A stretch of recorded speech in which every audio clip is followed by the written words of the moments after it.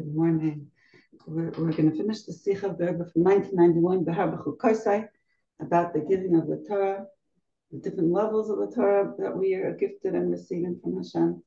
And we're in the final part of the Sikha, paragraph 14. So this is over here, the last words of the previous point was how we bring Hashem, reveal Hashem, that's our job. Hashem created the world incomplete because he left us a little bit of work to do, a little bit of something to reveal Hashem into this world. That's our part of creation. And that's the concept that we've been learning, that we draw Hashem, the Aleph represents Hashem, the master of the world, the Aluf of the world, master of the world, into the Gola, into the exile, we make it Geula. That's our part, which we were created for. We weren't just created without a purpose. We're created with a purpose to reveal Hashem in this world. And that's why the world needs us, and Hashem needs us, so to speak. We are here to fulfill the revelation of godliness in this world, and that's Geula. So that was that we do through Torah, obviously. And that's our gift. So we're given the tools, we're given the soul, we're given the power, we're given everything to do it, and we're given the free choice to choose how much we want to reveal Hashem at every moment in this world. So paragraph 14. The Rebbe is connecting these ideas with an instruction that we can do practically now in our times. Number one, to make gatherings every Shabbos. To gather together every Shabbos and learn in the multitudes, learn in groups, learn together with other people, including doing it in many people together. So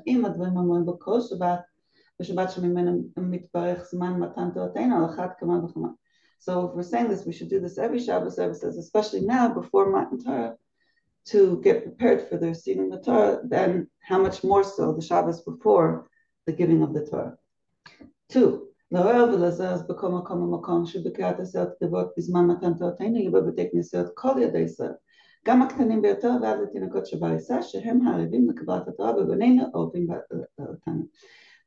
next thing is to remind people to come to shul to hear the 10 Commandments on Shavuos. It always surprised me. I remember since I came to America as a shlucha, how people many Jews don't even know the Shavuos exists, that there's a festival of the giving of the Torah. And, everybody knows about Hanukkah, they know about Passover, but many Jews don't know about Shavuos, but we got the Torah. That always amazed me. So hopefully it's not like that anymore. The Rebbe says it's the holiday where rabbis get to go on vacation. Oh my gosh! So it is. The Rebbe says we need to make remind people to come to shul to hear the 10 Commandments. It's very important, especially also all the Jewish children. Even the Rebbe says babies, infants in their cribs, okay, that are come in the baby strollers. Because the children, the babies, all the kids are guarantors to receive the Torah, right? We all know the Medrash that we guaranteed that how are we going to keep the Torah? Because we're going to teach it to our children. All this is by emphasizing the two extremes of what we learned before. In order to receive the Torah, we need to have two extremes. One is to be nullified before Hashem, we're like the rabbis say, dust before those in front of me. Like we're okay being, nothing because we recognize it's all Hashem. So that's the first stage. But at the same time that we can feel this nothingness and feel it's all Hashem, still have that great feeling of pride and gavhut and elation and a heightened awareness of the magnitude of who and what we are, up to a point that we can make chidushim and make new insights, novel insights, our own insights, okay, which take a great self-esteem, a great recognition of our own powers to reveal Hashem and to make our own understandings chidushim in Torah, like we learned before. But that's why Hashem created the world. He could have created the world with one statement, but he created it with 10, because there's the concept of Hashem creating the world with oneness and Hashem creating the world with 10, which is multitude, multiplication of different details. And both of them are significant. And both of them we need to have. And both of them we do have and could have more and more simultaneously as we come to Gula, that we can have both extreme opposites of feeling completely humble and aware that it's all Hashem, and at the same time be able to and innovate our Torah insights. That we learned this yesterday, the day before, in case you can go back to the recordings and back to the Sikha. Machad Gisa, together, have them simultaneously, and fully we'll have it simultaneously, this sense when Mashiach comes. So we'll have both together. So when we can have this feeling of bittul, of nullification, when we have many, many people coming together, lakil kilos, right? We come together in multitudes together. So you feel this oneness, and you feel a little bit bittul. It's not just about me. There's like many people here. We're all one. We're all bittul. We're all, as we're when we have bittul, we can all be together as one.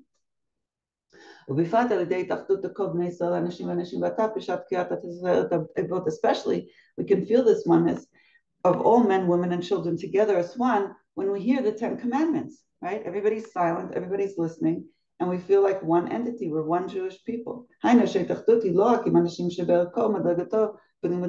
what's also special when we're hearing the 10 commandments, we're not getting together just with people that are on our own level. We're not just in a shir for elite people who can understand it. No, we're all there together, men, women, and children, and we're all in the same playing field of receiving the Torah.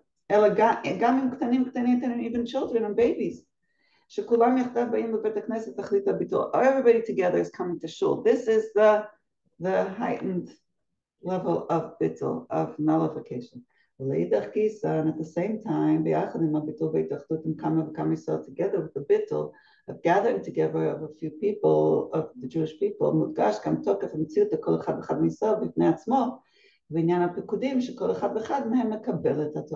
together with this bittul, this nullification, this feeling of it's all about Hashem and we're all one unit, same unit, we're all on the same playing field, right? We're all receiving the Torah.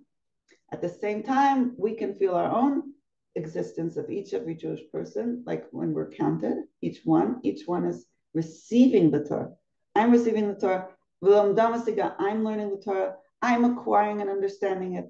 With my own awareness, my own understanding. Until a point where I can make my own insights in Torah. Each person according to their capacity. Okay? That's paragraph 14. Paragraph 15. Does anybody want to say or ask something about this idea? There is a footnote here. Everyone is required to write a Torah. They have to write their own Torah of their own life and their own revelation and their own 42. Yes. Thank you for taking me back to the screen. We are supposed to acquire Torah, each person to our own, right, in our own way of understanding. We are supposed to put the effort to make it meaningful and relevant to each of us. And welcome E, and I think that's Sivya Chaya. Yes. Okay. So the footnote 131, the Rebbes bring from a Gemara Brachas, and I remember learning this with you ladies. Rabban Gamliel used to say, and he would announce, every kol tamid she'en tocho kavod lo yikanes lebeit hamikdash. He was the leader of that time during the Second Temple. During that, right around the Second Temple, or the end of the Second Temple, or right around the destruction. I think it was maybe right after the destruction.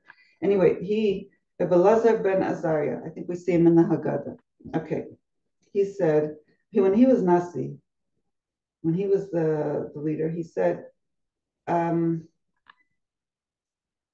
nobody can come into my Beis Midrash, place of learning, unless your inside and your outside are matching, like tocha kavod, like you're 100% on. They have to be on a certain level, okay.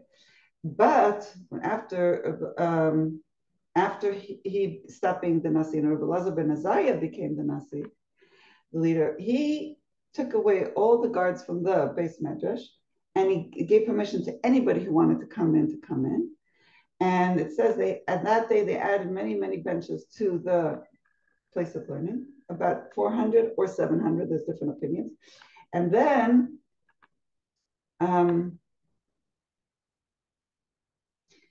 he was actually shown in they were shown him in his dream.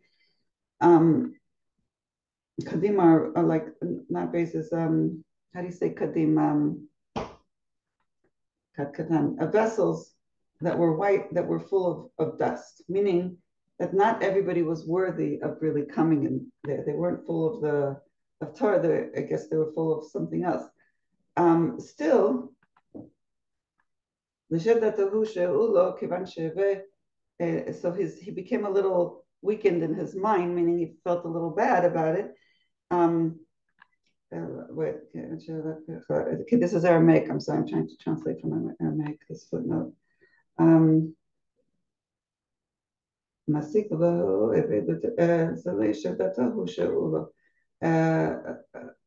Okay.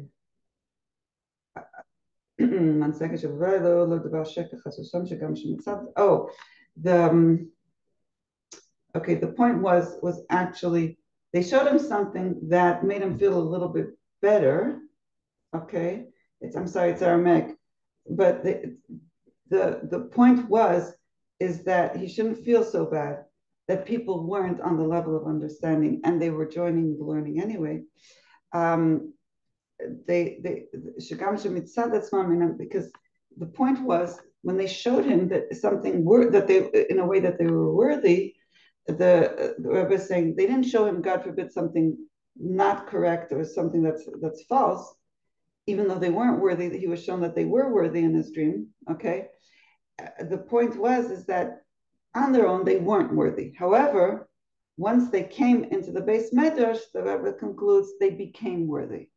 So there was some sort of a dream. I don't know exactly how it manifested in the dream with the jugs that were filled with white dust. The point is, the Rebbe is saying, is that in the dream he was reassured that it's okay what he did, and even though they weren't worthy, and the dream was true, meaning it wasn't a falsehood. Meaning that even though they weren't worthy, by coming to the synagogue to learn with Rabbi Elazar ben Azariah, they became worthy. So that was a footnote to show that what we were saying is that I think that's a very important footnote that should be shared with everyone who doesn't feel like they necessarily feel worthy to come to shul. I think it needs to be publicized. Yes, it's very, very important. So that's the Rebbe's point. Everybody should come to shul. Everybody, even the little babies. Torah belongs. There's a level of Torah that's inherited to each one of us, and it belongs to every one of us. How we receive it, each person is different. But by coming to the shul, by coming to hear Torah, we become worthy of receiving it on the higher levels of understanding. This is very gewalt. This is just really. Yes. Thank you so much. Okay, good. I'm glad it spoke to you. You want to hear a story? Oh, you want to hear a story about that? Yes. Okay, so there was a man, and I forgot what city he was in, but he was in a coffee shop with his wife, a Jewish man, and she's Oriental. And so he was called for a minyan at the local Chabad.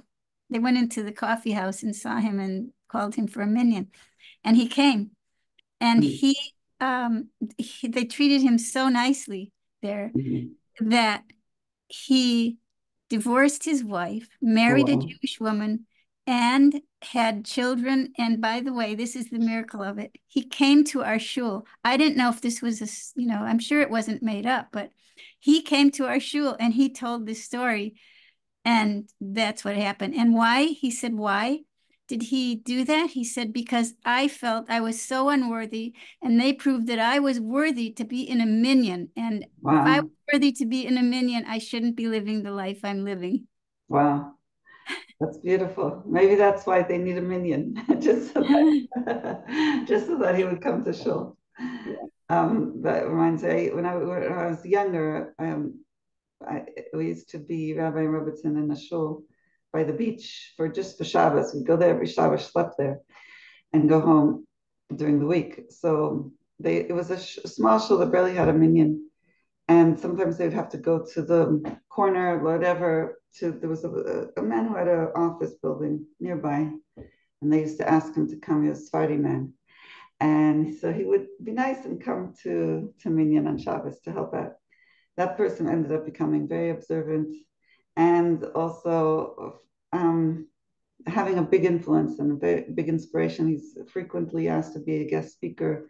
He was one of the guest speakers at the Chabad convention, or whatever, for shluchim. And whenever there's a big event, like where they needed like a good MC or something, he's called upon. So anyway, so that was started in our little shul that didn't have a minyan every Shabbos. I needed to go and ask him to please come help out. So that's okay. So everything with a purpose. Okay, let's go on. 15. V'hiratzon. There was making a prayer over here, a request from Hashem. It should be Hashem's will. V'hu eikar, and this is the main thing. Shachlata lo hosif b'achdutam she'yisrael. Our hachlata, our resolution, a decision to add in the uniting the Jewish people, in order to prepare ourselves to receive the Torah. Like the Jews had, in order to receive the Torah, they had to hate argumentation and to love peace. This should immediately cause the nullification, the bittul of the exile. The reason for the exile, galus, is the opposite of loving our fellow. And when the cause and the reason for this division is batal, is nullified, and immediately as a result will be the cause of it, will also, meaning the result of it will also be batal. So the cause is gone, which was the opposite of avisasol, then the result of the galus will also be batal, gone. So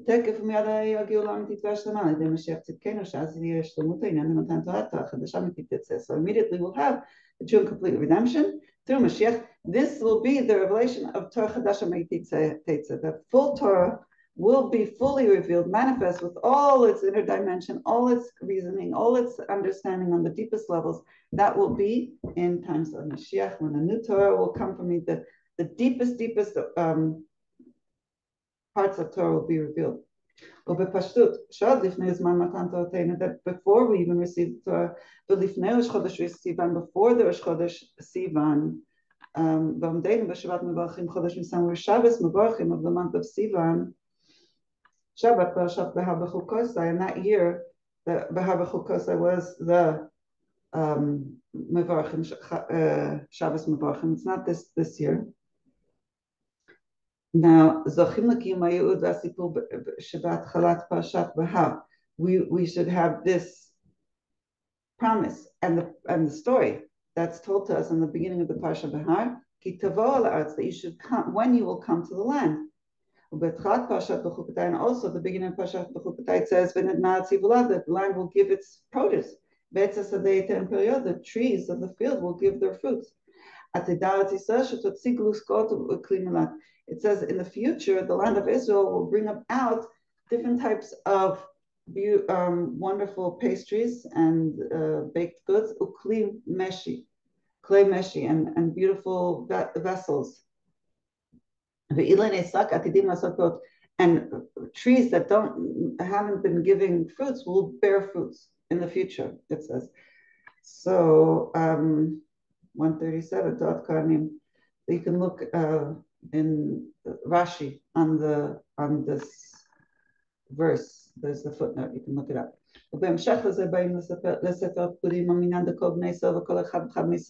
Then we come to the book where we're counted Bamidbar, the counting of all the Jewish people, each and every Jew.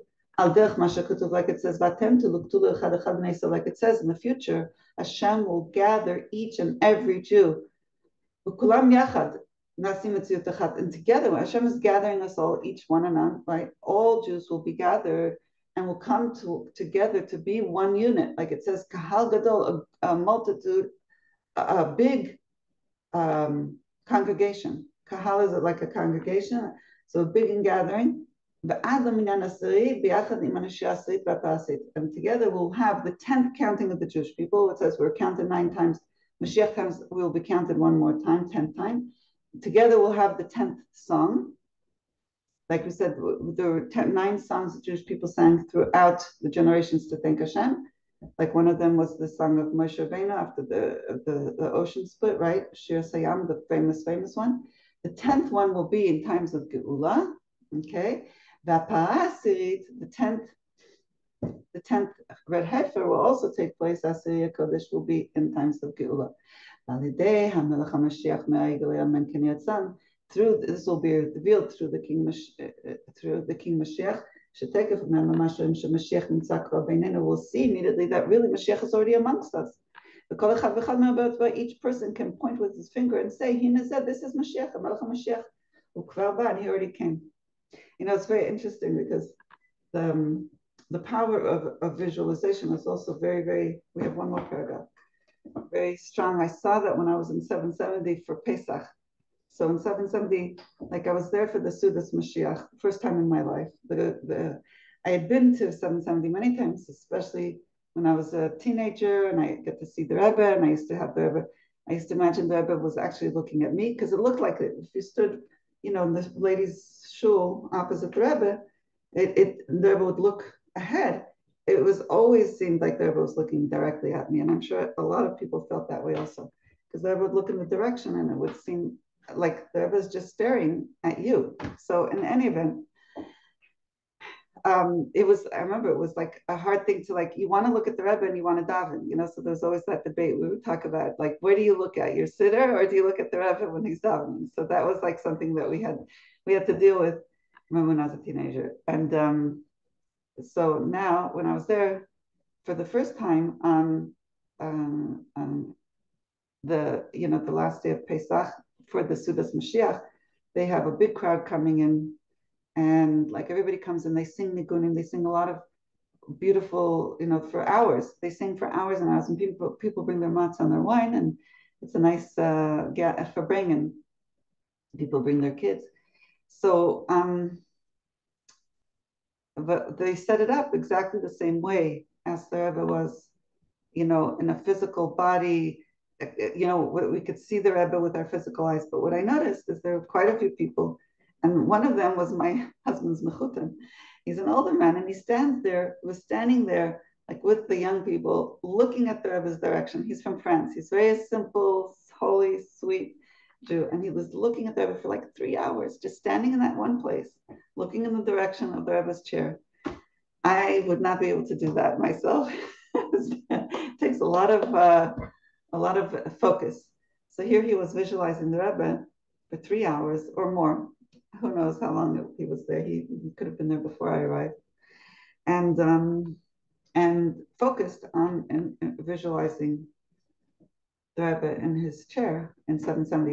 It was like, for me, that was a big lesson in the capacity to really tune ourselves into the Rebbe and be focused. And it's possible. It's possible for us to really, like the Rebbe said, be over here, to be able to say, look, here's Mashiach. Mashiach's here. He's already amongst us. And Melech Mashiach, like I said, the Rebbe says, Melech Mashiach should be revealed, and we should be able to say, yes, here's Mashiach. Then we come to the time of the giving of our Torah. Completely holy Torah, fully revealed. Bais Chana of California, our holy land. Yerushalayim HaKodesh, the holy city. Behar HaKodesh, the holy mountain. The Bais HaMikdash of the Kodesh HaKodeshim, in the Bais HaMikdash, in the holy temple, in the Holy of Holies. Shabanim Tzaonim Maluchot. We have the Aron with the tablets. Right? Shehem Pichinat B'chukotai. The tablets were engraved, B'chukotai. Otios Chakika, engraved letters on the tablets. We have them. They're on under Har Bais on the Temple Mount, and it's hidden in a tunnel. And the Torah, a new Torah will come out from Hashem. The Torah Mashiach, he'll teach the whole nation. We'll have the learning from Hashem himself. From Hashem himself, mamash. It's like it says, we won't have to be teaching each other Torah. Why? We'll all know Hashem. We'll be from within our own sense of our neshama and our body will be knowing Hashem. We will be able to see our teacher. We'll be able to see Hashem teaching us. Immediately mamash. So that is just, and the footnote 147 says, like it was already at the time of the giving of the Torah, we all saw a relation of Hashem on a high level, except like it's explained in Tanya, chapter 36. Just then, we weren't on the level to be able to handle it, souls and bodies, but in terms of Mashiach, we'll be able to understand and receive the Torah, receive the seeing Hashem, welcome and Nasa, in a way that we won't expire. We won't leave our bodies. We'll be, we'll have worked, because the Rebbe explains this in another place, because of all these years of exile and going through all the trials and tribulations and the process of seeing Hashem in this galus, in this exile, and connecting to Hashem constantly deeper and more, even though we're experiencing such pain and tragedies, we've been connecting and seeing Hashem through it all, throughout the many years of exile. That makes us have the capacity to be able to see Hashem in the true and complete Geulah and revealed in the highest form without leaving our bodies. Our bodies will be so refined and so attuned to Hashem, no matter what, that we'll be able to withstand such revelations within a body. Not only that, our body will be tuning into Hashem and helping us. It's at a certain point, it says our body will be nurturing our soul. Our body will be giving us these revelations and helping us see and sense Hashem more. We'll feel Hashem in our bones and our kishkas, right? We'll sense Hashem with our intuition, with our inner knowing, in our physical body. We'll be able to, sense where we need to go, where Hashem is revealed, where inside of us, right? It won't be we're detached and we're trying to connect. We'll be already on this level of inner connection with Hashem. So we're beginning to sense that now with Chassidus, and more tuning into Hashem, until fully with Geulah Shlema. So that's the Sicha B'Har B'Chukosai. Welcome, Karen, also. Yes. So anybody want to say something, ask something? We completed the Sicha. I could check if there's any more footnotes. But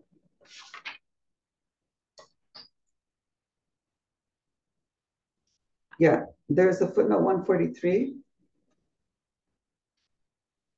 That's an important footnote about,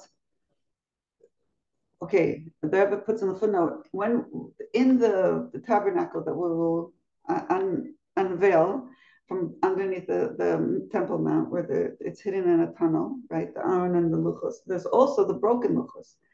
Not just the second set of Luchos that were complete, but also the first set that were broken are also there. And that teaches us about tshuva, about having a broken heart. That Mashiach will come also to return the tzaddikim in tshuva.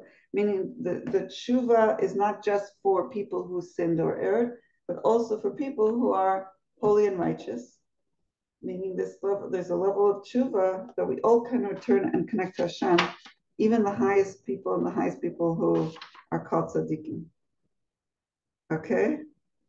So that's another thing.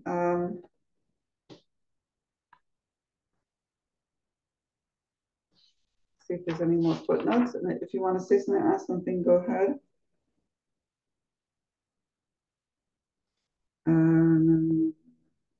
Okay. I just want to thank you, Yehudit, for the recordings when I've not been able to get on, but Baruch Hashem, I've been able to access the recordings, and I appreciate it a lot. Good. There's also, you could go on Facebook, and it usually goes on Facebook too. Thank you, and that's good to see you. Thank you. Good Shabbos, everyone. Good Shabbos. I frequently think about you. Where is Edna Sarah? She's somewhere wishing she could be in class and being called. Okay, good. Good for you. You should be matzliach, successful. Amen. Yes, so this sikha is very important because we all want to be able to internalize Torah and receive Torah on many levels. And this sikha gives us a little bit of a key and a clue of the two extremes that we need to have, that we could have in Torah simultaneously. One is having that feeling of sense of awe of Hashem, that it's all Hashem and we're nothing. That bittul, not that feeling of we're nothing that we all need to have. That we do need to have as a prelude to be able to receive the Torah, and that gives us the capacity also to receive the Torah on a very, very high, much higher level than the one that we just inherit, and we all have, no matter what, no matter who. So there's levels of Torah. So there's levels of Torah that we can receive once we make ourselves buckle, make ourselves humble. But then once we ascend to that level of receiving the Torah because of our bittul, because we're tuning into Hashem, then we can receive levels of Torah that are beyond the world, outer worldly levels of Torah that are like a gift, something that we need, we need the bittul for a higher level than a normal person could with their own just brain power learn. So it's like, we see there's people who are trying to learn Torah around the world, non-Jews trying to learn Torah and Gemara and this and that, because they see it as a secret for success. I saw something, I don't know if you saw it, but in Japan they teach Gemara because they think that's Jews are successful because they learn Torah and they learn Gemara, so they want to be successful. So that's not the right I don't know how much help they're getting from learning Torah on that level. That's not the reason we learn Torah. If we want Torah to really get Torah on the higher levels of connection to Hashem and revelations of Torah beyond the world, which is really what I think is causing us to be the wow factor, then we have to have the exact extreme opposite of bittul, of like sensing this is really, it's all about Hashem, and Hashem is one in everything. Hashem is creating us from nothing to something at every. No, that bittul of we're nothing, and it's really all about Hashem. It's all Hashem. That is what the key to bring us to this higher level of understanding, awareness of Torah, up to a point where we could be speaking and Hashem speaks through us, and He reveals, Torah, and we're just a vehicle, okay. And then, then we can come to also an understanding and reveal our own insights into Torah without the ego. It's a correct ego. It's a good ego. It's just we're manifesting Hashem's teachings, and then we know Hashem wants us to understand it in our own way. But it's not me who's understanding. Hashem's putting these insights into me and these understandings, and then I'm relating to it. So it's Hashem. Hashem is revealing wonders, but we get that also only when we have the teachings of Chassidus. So with the teachings of Chassidus, we can be batal, we can be nullified, and sense it's all about Hashem, and yet still be aware of our existence and our own understanding and our own insights. But it's not our own insights as like, look at me, who am I? I'm, I've got this, and this superiority. No, it's the recognition. It's all Hashem manifesting these insights through us and wanting us to complete creation. Hashem wants us to fix and finalize and bring the wholeness to the world. He created it. When we sense Hashem is creating us at every second, we relate and understand, what are we here for? We're here for this purpose of understanding and seeing Hashem at every moment, seeing the Geula at every moment, seeing Hashem in every second, and seeing Hashem in every word of Torah, seeing Hashem in the Chassidus and the deeper dimensions. This is all revelations of Hashem through us. We see ourselves as Hashem speaking through us, and we can come to our understanding in a way of holiness, of Kedusha, of revelations, and manifesting Hashem with our purpose in creation, is to reveal Hashem. So every time we reveal an insight of Torah, we're revealing Hashem on a new level in this world that wasn't revealed before. It's yay, okay? So when we're talking about revealing miracles, that's also the miracles of seeing Hashem in Torah And that we can get through learning Hasidus. We can really reveal these wonders of Hashem in the Torah. We can come to real insights and chidushim. But we need to understand it from a perspective of understanding Hasidus. It's not just Torah as it is the revealed form, it's the inner dimensions of Torah, which is, what's the inner dimensions? It's Hashem within the Torah. So when we see Torah as Hashem's Torah, Hashem within the Torah, we're connecting to Hashem in the Torah, then we can come to these deeper insights of the wonders of Torah. And that's because we learned Hasidus, we can come to that, and we can reveal the wonders of Torah with a healthy ego, not with the high ego of like, I'm this smart Talmud Chacham. We're revealing, just doing our part to reveal Hashem through the capacity that He gave us and the job that He gave us to reveal Him in this world. What did you want to say, Chavra Chais? Do you want to say something? No. I don't. I'm just moving. This is moving. I guess it's moving me. Because you have lots of wonderful insights that you need to reveal. It's just amazing. So it's trying to come out from you. I revealed something today on Arich Shava. I mean, it's anyway. So that this morning before, that's why I was late. I was writing something to them. You're writing something. Responses. Yay, good for you. And thank you for sending me that article on the mezuzahs, printed at Bais Mashiach. Yes. Who wrote your mezuzah? It's so important. Yeah, I like the price thing. I was shocked, actually. Yeah, prices have gone up, and really, really, really, if a sofer is really, really going to take his time, it needs, like, to be paid more, because if you can't calculate it,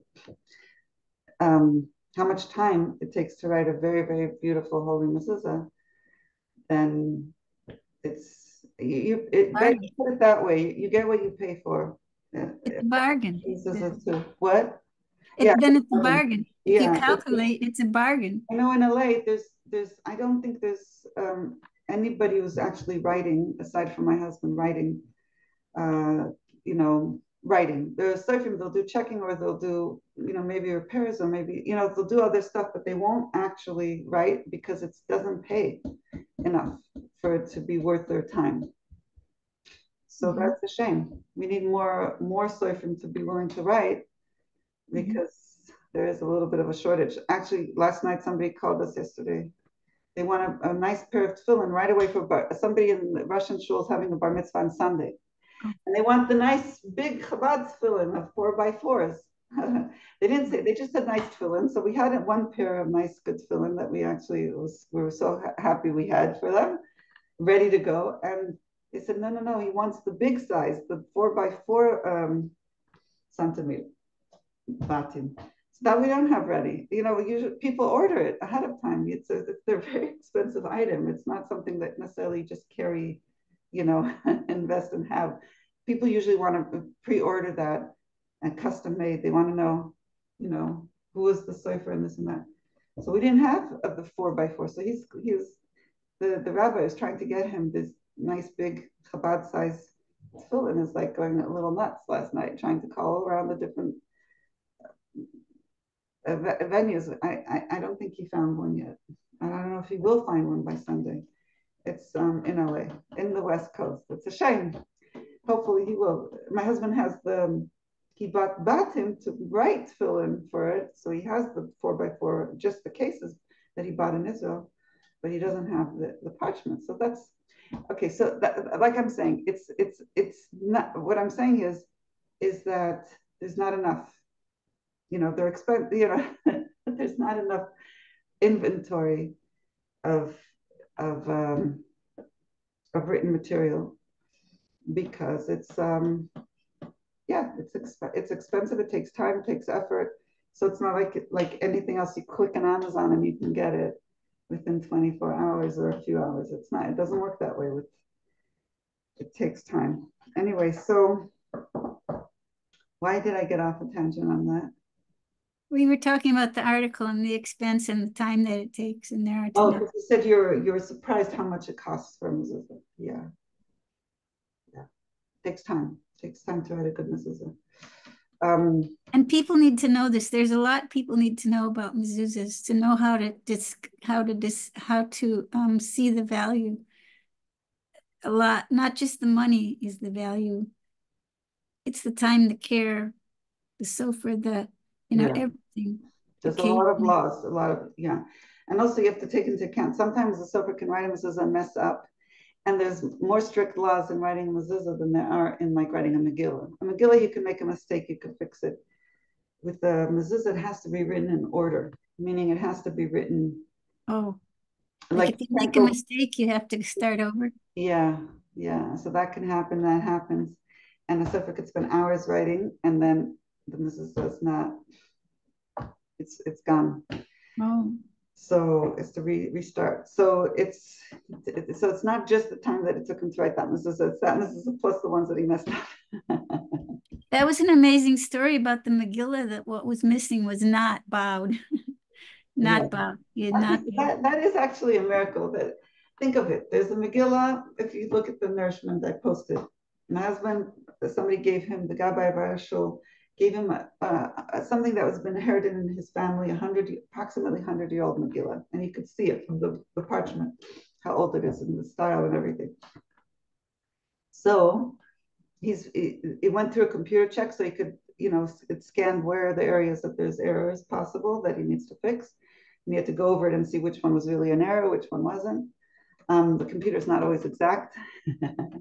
In any event, so there was one word missing. Okay, the word that was missing this 100-year-old Megillah was the word and not, and he did not. So what was he did not? It was talking that the story of Mordechai and Haman. So we know at the beginning of the Megillah it says Mordechai did not bow down and did not kneel over before Haman when he would pass by. We know the Midrashim, he did not show him the honor that he wanted. So therefore, the part in the Megillah over here where it was the word did not was missing was where Haman gets really angry at Mordechai when he was already in this state of elation that Hashverosh was inviting him to the party and this and that. And then as he's in this heightened state of elation of his height of his career, so to speak, and height of his power, and he's going out from the palace and he sees that Mordechai lo kam v'lo zah did not get up and did not move. Okay, lo zah is to move or to be moved, both like internally and physically, right? So he was kind of like just standing still, like ignoring him.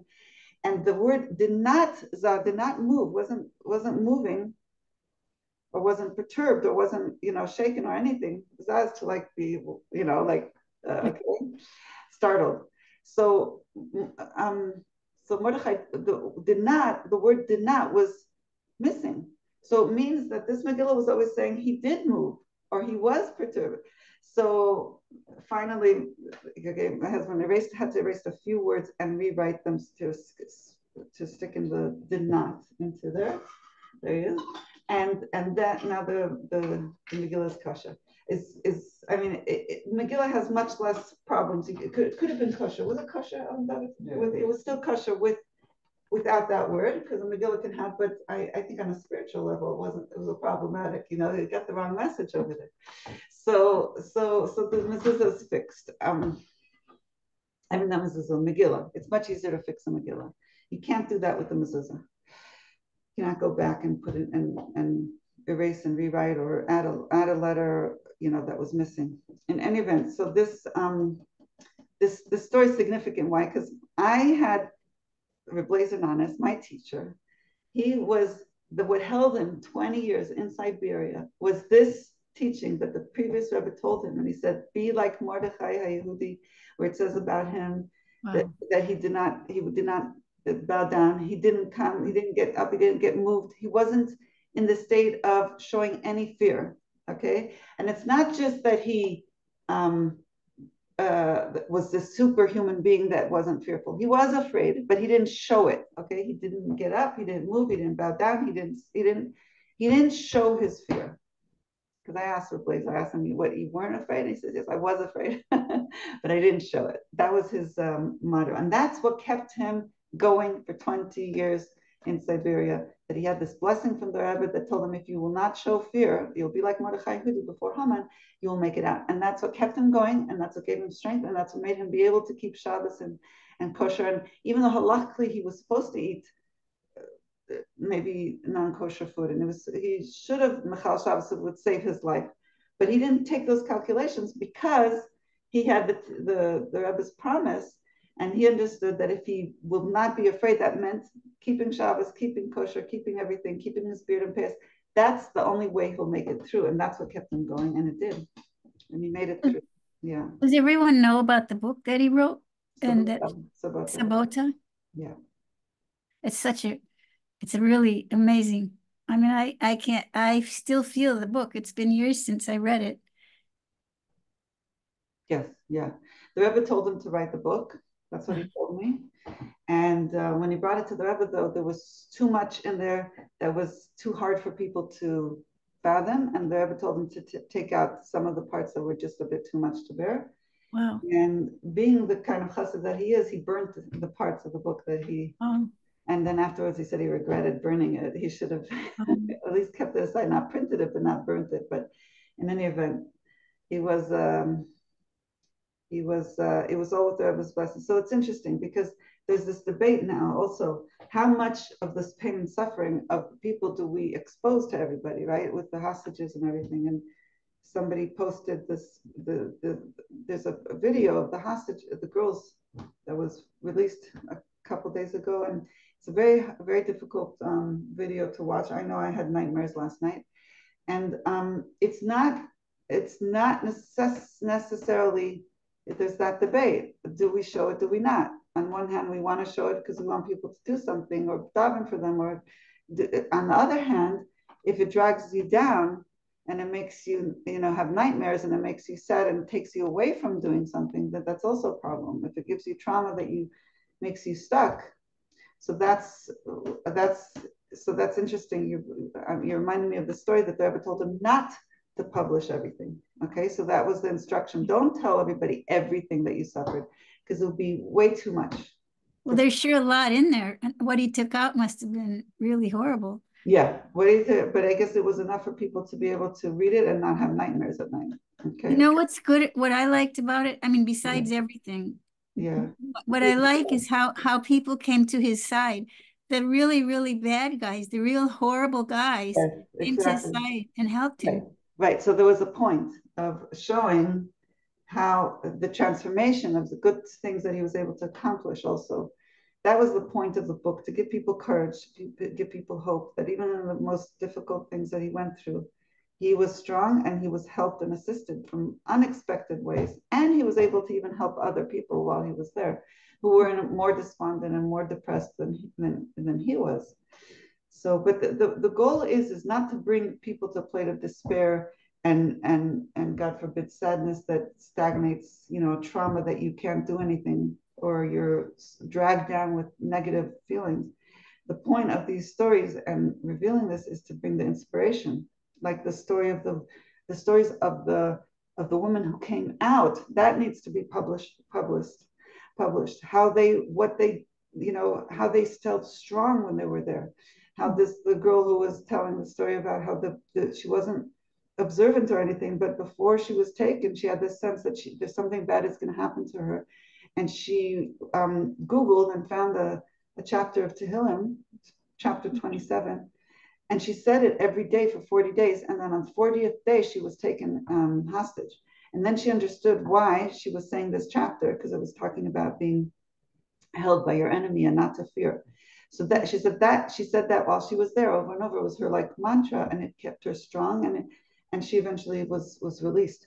So stories like that are what we need to hear about how people held strong and were assisted with their faith and their strength. So that's to give people hope and courage to do something good about it, not to just feel despaired. So that's the balance, I think, of horrible and just enough.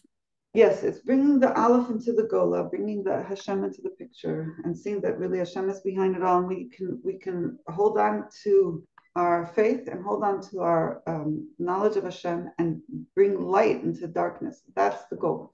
So, and the story of your friend from Chicago who was released, who insisted on kosher food and insisted on being strong, even when she was there. And she was the first one to be released. Right. And even Negovasser, she said, I need water. They said, no. She said, it's right there. What's the problem? So they got it. Right. I mean, just like that. It's right there. What's the problem? Right. She didn't become their victim. Yeah. Yeah. So we can learn from that. Don't become a victim. Be strong in every. Don't become overwhelmed with their fear mongering and their tactics of feeling that they have power over you or trying to make you believe that they have power over you. It's only Hashem has ultimate power, and they sense that. She's a devout woman who believes that Hashem is with her to the point that she's observing. They realize that they don't have power over her. She's not right, and they don't need her there. They don't need her there. Right. She said, I need kosher food. I'm Jewish. It's like that. She said, I mean, in the way she said it was just so cool. I'm Jewish. I need kosher food. What are you thinking? What are you thinking putting me here without Jewish food and without kosher food? I love it. So yeah, I wonder if she knew about Rebbes 20 years in Siberia saying that. I don't think she did. No, you could ask her. Everyone should read that. My husband read it too. Yes. Wow. And it's really another world of elevation, I think, to read. So this is an inspiration when we hear stories like this. I don't know this book, so if you want to I'm going to just show give me the title or something, Sabota. You could get it on Amazon now. It was for many years, it was out of print. Yeah, I had to pay $72. It was out of print, and but now I think you can get it. It's what's it called? Sabota. It means Shabbos. Sobota. Okay. No? Oh, two? I think so much. Sabota with 2 B's. Okay, thank you. Yeah, that was his nickname in the camps, in the Gulag, because he insisted on keeping Shabbos, where all the prisoners had to work, every day of their life for years. He took 1 day off, but it didn't come easy because they would put him, he tells the story, and at first they tried torturing him because of it, but he overcame it, and they just accepted that that's what he does. He doesn't violate Shabbos. He doesn't work on Shabbos. And later on, he was given a job in accounting. So he had an easier, wasn't actually slave labor. All the years he was doing accounting for many years. I think his author name, I think he went by Abraham something. I can't. Abraham Netzach, yeah. Oh yeah. Yeah. Yes.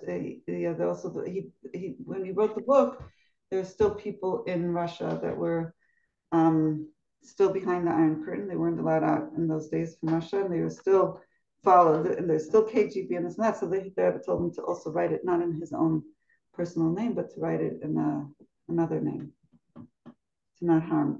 When the Hasidim came out of Russia, they were very, very careful not to give over information and show necessarily so much connection to the Hasidim that were behind the Iron Curtain, because they didn't want to get them in trouble. Mm-hmm. Yeah. To a point where I think I told you that Rebbes for many years didn't make himself known, right? He didn't publicly speak as Sabota or as right. He printed the book a different name, never came out and said, this is my book and I'm now a speaker. When I had read the book when I was in high school, when I met him, I had no idea that was him. Oh, wow. For a few months before he told me even. So, wow. Yeah. And then later on, when he came out to visit me in LA, and I printed flyers that said Sabota on it, and he's coming to speak, he was shocked because he didn't tell me I'm not supposed to do that, so I didn't realize I shouldn't do that. I just printed a flyer. I mean, because for me, I knew, it was very clear. I knew who he was. He was my teacher. He was about that. And I didn't realize I wasn't supposed to print a flyer. So when he came to California and I printed a flyer, he was like, "How could you do that?" And I said, "Well, I got the Rebbe's bracha," because it was one of those flyers that I had faxed in and got a fax back with the bracha. So he was shocked. he was like, he was shocked because he had many times asked the Rebbe if he could speak, and the Rebbe told him no. But this was already in 1990, and things were already changing in Russia. And even though we didn't know about it yet, and the Rebbe said it's okay for him to speak. And then, I got the bracha, and he spoke, and it was like he was completely shocked. At the point where when he passed by the Rebbe on the way, he stopped in Crown Heights, and he asked the Rebbe for a bracha for speaking. I think this was in 1992 when he was speaking for my dinner. I made an inaugural dinner for Bais Chana, and that he was still not sure, even though I had gotten a bracha for it, he was still not sure if it was okay for him to speak. He actually asked the Rebbe again for a personal bracha. Went up to the Rebbe, and the Rebbe said, yeah, I gave him a bracha for speaking. And for our 1992, it was a banquet, our first inaugural banquet of Bais Chana. And Rabbi Vaichik Alav Shalom, the first emissary to California, was there, and Beryl Weiss was there, and many of the old timers, the Holocaust survivors who are founders of the Jewish community of LA were there. I have very special pictures. It's a very special occasion, Reb Blazer in LA. And Reb Blazer and Rabbi Reichik Alav Shalom, the first Rabbi Reichik, the grandfather of the Rabbi Reichik who's there of now, he was there at the banquet. He was friends with Reb Blazer from before. Like he knew him from, they had been together in 770, appointed by the Rebbe to test the Bachrim. They were sent on certain missions by the Rebbe. But to test the Bachrim in 770 was a whole nother story. Maybe I'll tell you another time because it's already 8:45. So remind me, it's not related to this, but I'll tell you some more Reb Blazer stories. He should have an Aliyas and Neshama. His yahrzeit is the 13th of Adar, which is Erev Purim, which is the day that the Jews overcame their enemies. In the Purim story, in the story of the Megillah, that's his yahrzeit. And his father was Mordechai. Yeah. Anyway, so that's the connections of how do we get there? I don't know. Went from one thing to the next to the next. Okay, thank you, ladies, for joining. Let's do the psukim and take the koichos of holiness, of emunah bitachon, of connection to Hashem in the darkest moments of this galus transformed into geula. Okay, Torah tziva lanu Moshe ma'asha kihilas Yaakov Shema Yisrael Adonai Eloheinu Adonai Echad. B'chol dor v'dor chayav adam l'osas atzmo ki'ilu hu yatsa hayom mimitzrayim. Kol Yisrael yesh lehem chelek l'olam haba shene'emar v'amech kulam tzadikim le'olam yushu aretz. Netzer matay ma'aseh yadai lehispar ki karov elecha davar me'od beficha u'bilvavcha la'asoseh v'hinei Hashem nitzav alav u'molach kol ha'aretz kivodo mabit alav u'b'chen chles v'lev im avdo ka'ra'ui. V'yishbar Elokim es hashamayim v'es ha'aretz v'shinantam levanecha v'dibarta bam בשבתך בביתך ובלכתך בדרך ובשוכבך ובקומך. יגעתי ולא מצאתי אל תאמין. לא יגעתי מצאתי אל תאמין. יגעתי ומצאתי תאמין. ואהבת לרעך כמוך. רבי עקיבא אומר, זה כלל גדול בתורה. וזה כל אדם מסכליס ויעשו ביעש כל העולמות, עליונים ותחתונים ליעשו יתברכתיר הזו ותחתונים. ישמח ישראל בעשיו שכל מי שהוא מזרע ישראל אשר לשמוח בשמחת השם אשר שש ושמח בדרסו בתחתונים יחי אדוננו מורינו ורבינו מלך המשיח לעולם ועד יחי המלך. Ladies, have a wonderful good Shabbos of Geula. We should hear good news today. And anybody want to say something or before we turn off the computer? Good